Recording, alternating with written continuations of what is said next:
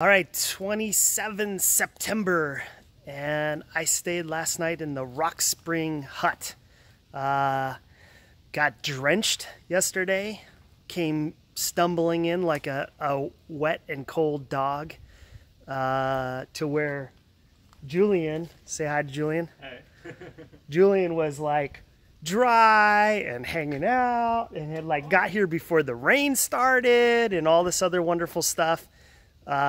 So yeah, and the worst part about it is, yes, I was able to get dry. However, I had to put on all of my wet clothes this morning, which is why I am shivering as I record this video. I think Miss T camped like maybe 5 miles ahead, and she said she's going slow, so we might be able to run into her today. But no matter what, I got to get moving. The downside of being wet is, yes, you're cold, all the things that you probably imagine, but there's all these additional kind of costs. So I did change my socks, but to no avail. Like the minute I put them into my boots, they were drenched through. So when you're wet, there's a couple other things. In addition to being cold and miserable and all this other stuff, you also have an increased chance of blisters. You chafe. So there's like all these there's all these additional fun and wonderful consequences of being wet. The minute I start to move though, I'm gonna warm up. So I don't have to worry about that so much, but yes, blisters and whatnot on the feet. Holy crap. Can you tell the camera is shaking like crazy? I am shivering. I'm gonna get going.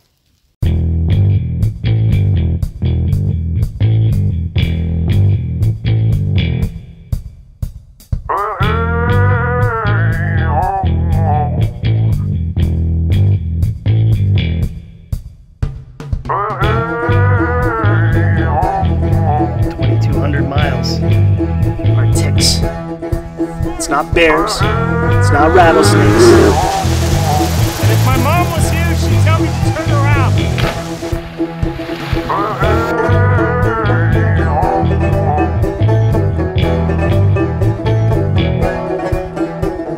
Naked hiker day. Adventure! Jeez, actually tough. And I cried and held me. It was a beautiful thing. Something new every day. Good, Makes me full of cheer. Gotta love quick dry. I've only been walking for a little bit, and at least my shirt is dry. Everything else is still wet. And then of course, the worst part is my feet are probably not gonna dry out at all today. So I have to be cognizant of trench foot when you're in wet conditions like this. It goes kind of hand in hand. I don't think I mentioned that earlier.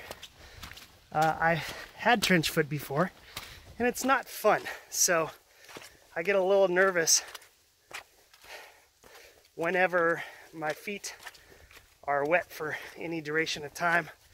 In fact, that's usually the point where I call no joy, is when the last pair of socks that I own get wet.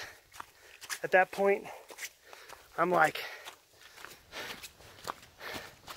forget this, let's go to town and dry out. So it was fun last night. I got to the shelter and Julian, who's visiting here from Frankfurt, Germany, was in there. He is on his way to see his grandfather in Florida, but before he does that, he wanted to hike a little bit of the Appalachian Trail, specifically the Shenandoahs. I'm so happy we were able to accommodate him with good weather. Oh wow, beautiful scenery here. clouds coming up, like rising from the woods. So it's fascinating to be out here. One of the large demographics that are out here on the trail are foreigners, and it's always great to have that opportunity to interact with the international community. And specifically, there tends to be a lot of Germans on the trail. They are a large group out here. The Germans love their Appalachian Trail. And it was fun talking to Julian and hearing his idea of politics and what his opinion is on certain things, and also just a little embarrassing because he knew so much about what's going on in this country. I would actually say sadly more than most Americans. We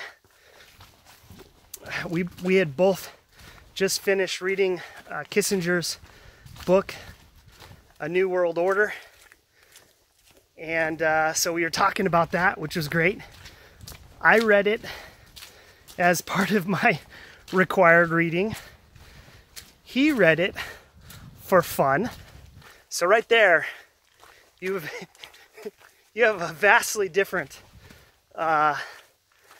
perspective on things. I mean, so pretty amazing guy. He didn't only know who Bloomberg was, but he knew how many terms he ran for, and he also knew a little bit about his policies. I don't know, if we were to like just throw that out across the US, I don't think that many people would know that much detail. He even knew who Brown was from California and some of his policies. I mean, really interesting guy. It really puts things into perspective. It makes you feel like you kind of need to step up your game a little bit. And it was great visiting with them. I mean, and like I said, this is one of the wonderful things about hiking the trail is meeting all these cool and interesting people from all over, from all different walks of life, different age groups, ethnicities, cultures, religions, political opinions, and just being able to sit back and enjoy their company. It's great. Highly encourage it.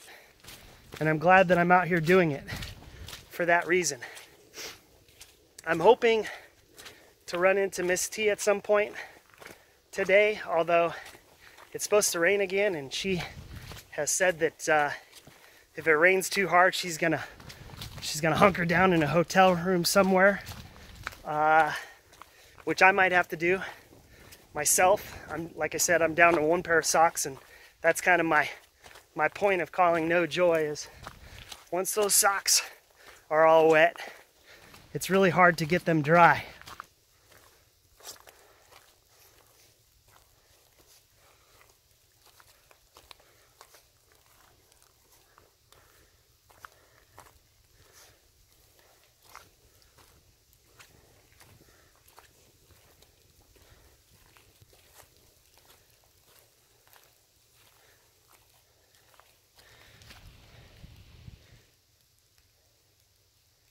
Hello.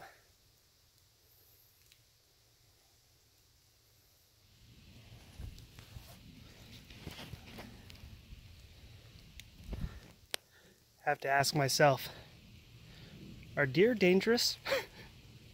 I don't know. Where are you going?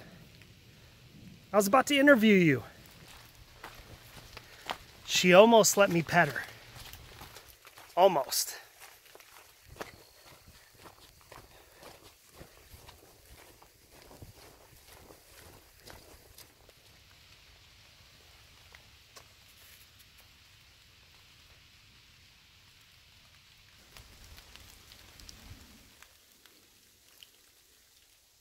I'd recognize these size 5s anywhere. We're getting close to Miss T. Just ran into a group going north, and they said that Miss T is right ahead.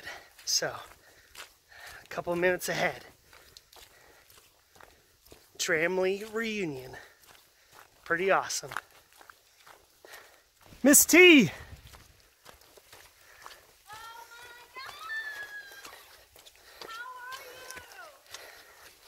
It's a Tramley reunion. I haven't seen you since New Hampshire. How are you? I'm good. You're like a man. Oh my God! You just say hi to Mom and hi, Mom. Everybody else out hi, there. Fellow AT hikers, especially the ones that have finished. You bastards! All right, I'm gonna turn this off. Thank you so much for watching this video. There's gonna be a new video released every week, so please subscribe and ring the bell. That way, you'll know when new videos are released, and I'll know that you're enjoying the videos. Thank you for watching.